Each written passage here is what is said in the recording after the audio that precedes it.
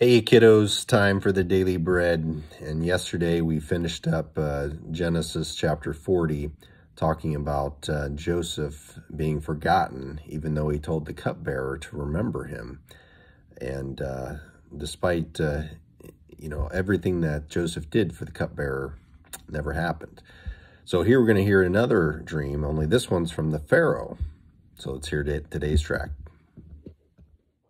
Daily Tract 792, Genesis chapter 41, verse 1 through 3. After 2 years, Pharaoh saw a dream. He thought himself to be standing above a river, from which ascended 7 cows, exceedingly beautiful and stout, and they pastured in marshy places.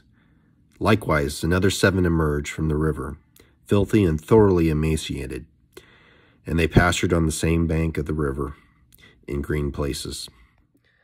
Kids, so today Pharaoh has a dream, and it's not real clear what it means, so I'm sure Joseph will be an interpreter of it.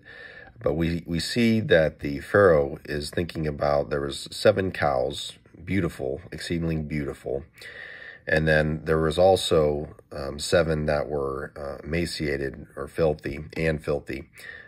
Emaciated just means weak and maybe not so good looking cows, right? Not real healthy. And it says that they're pasturing in the same places. So, of course, this is probably some type of metaphor, but we will have to continue on hearing more about this dream tomorrow. And eventually, hopefully, we'll understand what it means. But we got to continue listening. So, God bless. I love you.